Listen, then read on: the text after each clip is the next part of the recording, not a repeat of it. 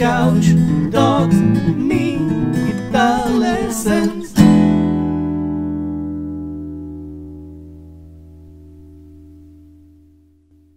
Hey there, LickNRiffers, how are you doing? Welcome to another awesome full fingerstyle arrangement lesson right here on LickNRiff. In this video, I'm going to teach you how to play an arrangement I made especially for you guys and girls of Blame It on the Boogie. You're going to learn some really cool chords as well as how to play the arrangement. But first, I have to play it so you can see and hear how it goes, and then we're going to break it down lick by lick with tabs right here and everything.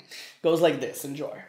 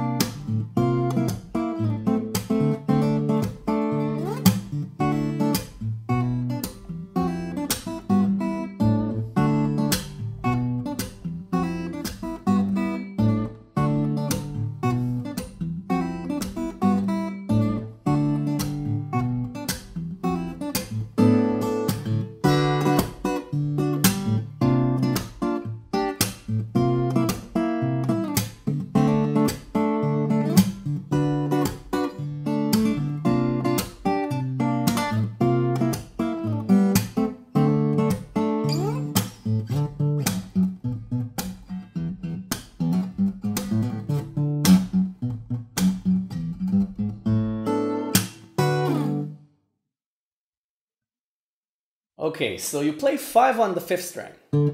Okay, and you want to play it with your pinky because then you need 2-2 on the 6th string. Okay, so there's no need to move your hand. Okay, pinky, forefinger.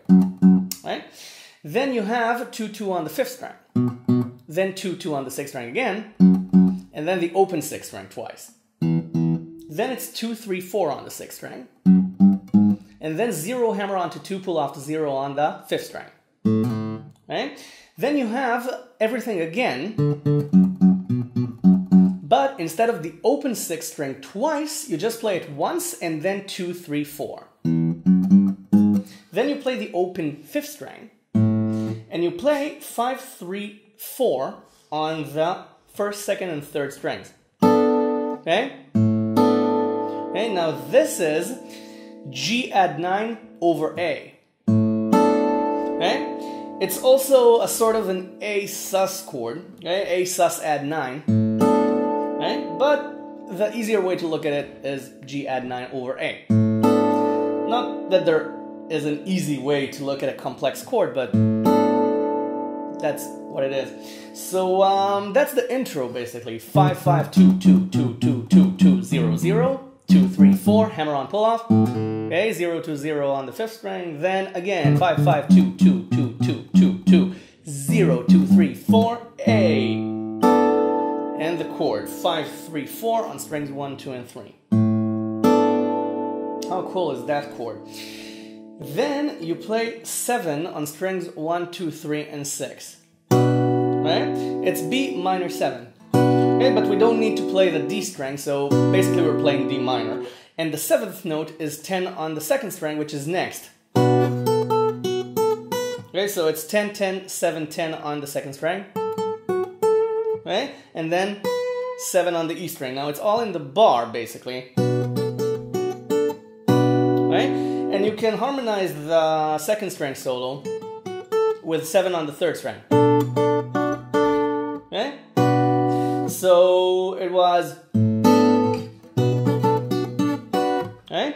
this.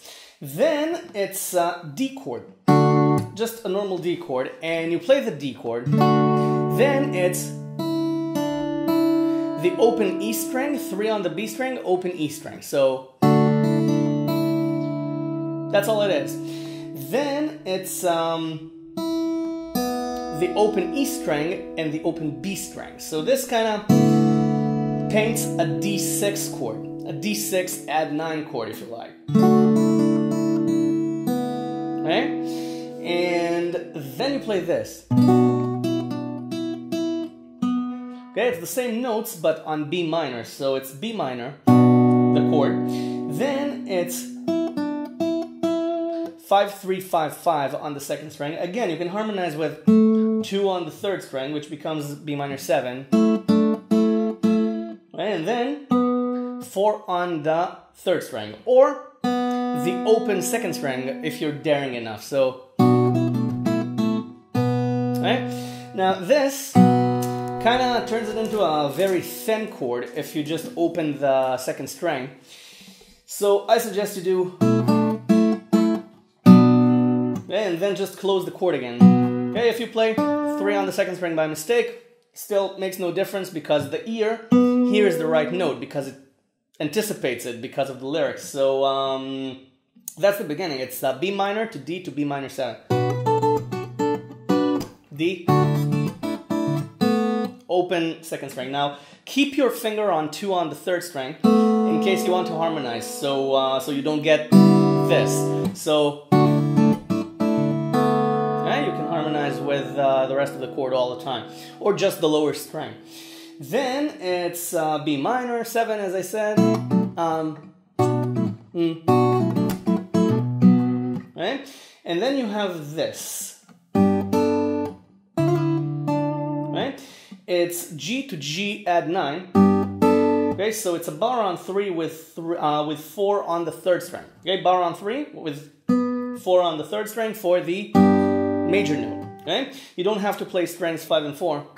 Okay, so it doesn't matter if you just bar it. So strings 1, 2, 3, and 6 on 3, 3, 4, and 3, and then you add 5 on the E string with your pinky, creating the G add 9 that we ended the intro with, just without the tension in the bass notes. So it's the same chord basically, with the correct bass note, with G. So, okay, 3, 5 on the E string. Then it's the D string with, okay, it's 5 slide to 6, slide to 5, 3 on the second string. Right? So that's the first round of the verse, B minor. Okay, actually you have that. Okay, so it's this, B minor. Okay, now if you want to have a real disco feel to it, you want to play the whole chord all the time. So you play strings 1, 2, and 3 here. Then when you play the solo, you can play strings 2, 3, and 4. Okay, because you have the low 7th note. And then strings 1, 2, 3, and 4 again. Then D, and then the B minor, and then the G add 9 to D. Then you start the same way, B minor, and then D, and then it's G major 7. Okay, so it's 2 and 3 on strings 1 and 6. Okay, so fingers 1 and 2, basically. Then you have, right, the open E string, 3 on the B string, open E string twice. So then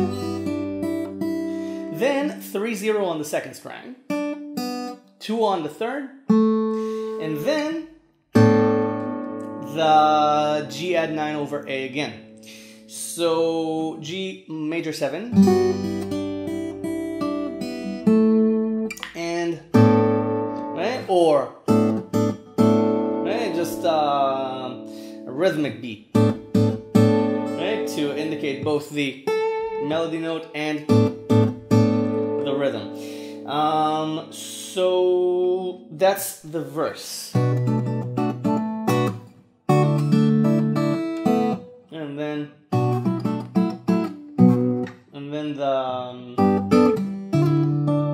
then B minor again, D again, G major 7. As you see, I'm picking the whole chord all the time. 3 notes. And then the A sus4 add 9 or G add 9 over A. Okay, that's the problem with chords. The more notes you have in them, the more trouble you have with nomenclature, the more you can name them. You can also name this chord by the B note. Never mind. No theory nonsense here, just playing. So that's the verse. Now the chorus is actually simpler than the verse. You play this note and then you just play it twice, or you can strum it, okay, to play the blame it on line. Okay, you don't really have to follow the lyrics here. Then you have this. It's 7-7-7-0. It's D6. That's all it is. And then you have, it's 3 on the second string basically. That's the lyric note. With the open D string, so I harmonize with 2 on the third. Okay, and again, I just let my fingers decide how to play it at the moment. Okay, just even that is enough. Okay, and then you have this. Okay, it's C9 and 11. Okay, it's 1 3 3 on strings 1, 2, and 3 with 3 on the A string. Okay, you can call it B flat over C as well. Okay, because it's B flat with C as the bass note. And then it's 3 3 3 and 3 on the 5th string. So you can just lay down your pinky. So, okay, or change into a barring finger. Okay, and then again, it's the 3 on the second string with 3 on the third string, and again, you can play it. You can just hint at the lyrics. Right? Then you have to bar. And you play 6-5 on the second string, harmonized by 3 on the third with 3 on the 5th. It's it's a C7 line. Then it's D7 to D. So it's 1 2 on the second and third strings. Okay, no bass note yet. Okay, and then you play them again with the D string hammering on 3 on the second string. So,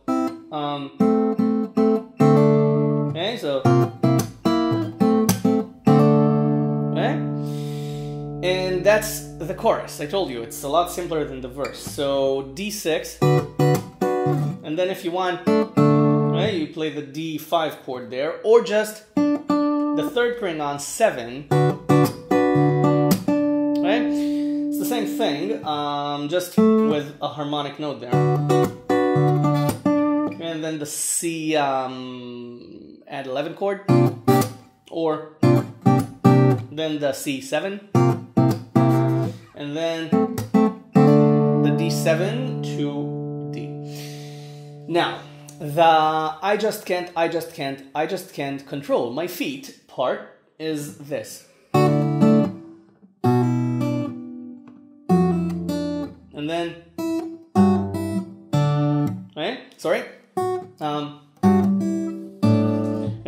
the bass notes are D, B, F, and then G, A, leading you back to D. So there are several ways you can harmonize this. It's a D chord at the beginning, so you can play the whole chord and 2 pull off to 0 on the E string, then 3 on the B string. Then you have the same lyric, 2 pull off to 0 on the E string, 3 on the B string, but with a B bass, 2 on the 5th string. So you can just play it, or play the open second string, because it's B, or you can play 3 on the B string right away, for B minor. It's your choice, right? Or everything works here. You can alternate between them. You need to repeat the line 4 times anyway. Then you have F. And it's supposed to be kind of an F minor thing. So I play 2 and 1 on strings 1 and 2 with my thumb on 1 on the 6th string.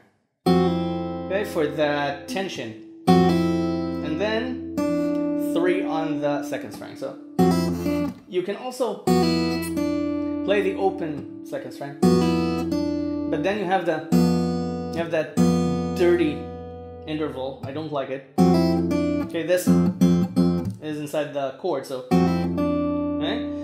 And then you have the open E string, then the G major 7 shape again, right? And then 2-0 on the E string with a G, so, and then 3 on the 2nd string with A, leading you back to D. So D, B bass, F bass, G bass, A.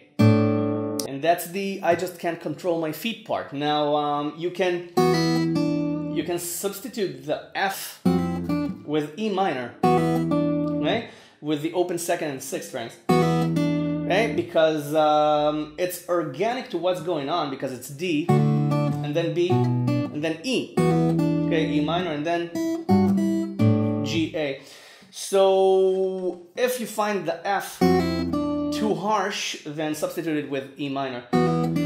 But the F is it's organic to the disco sort of composition because it's jazz influenced. All of these chords here are jazzy chords.